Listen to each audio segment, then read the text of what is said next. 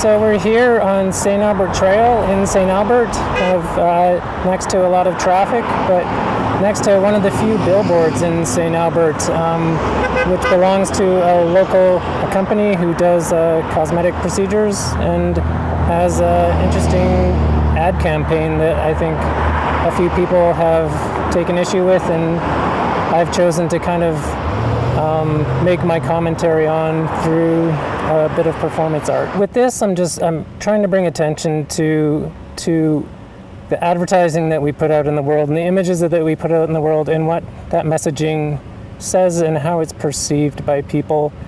And it's not about placing blame on anyone for what they're doing and putting out in the world, but it's more about just encouraging a conversation around what those things are and how they might be read by people passing by and how that might make them feel, and the conditioning that we subject ourselves to and subject other people to in terms of what's expected as far as our physical appearance, and kind of orienting people towards more positive messaging. It can be kind of predatory by companies to prey on people's insecurities, and it also sends what I would say is not a positive message surrounding body image and what the human body should or should not look like.